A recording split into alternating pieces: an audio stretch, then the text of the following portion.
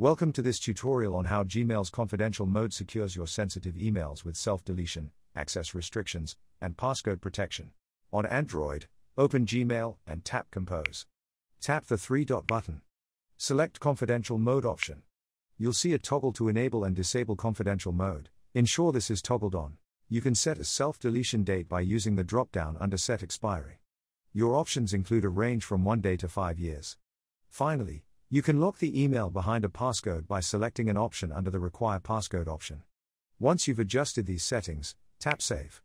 Compose your email and send it as normal. On desktop, navigate to Gmail in your browser and click Compose. In the new email box, click the padlock with clock icon between Insert Photo and Insert Signature. Set an expiration date and choose whether to lock the email behind a passcode. Hit Save once you're happy with your changes. Compose your email and send it as normal. Thank you for watching.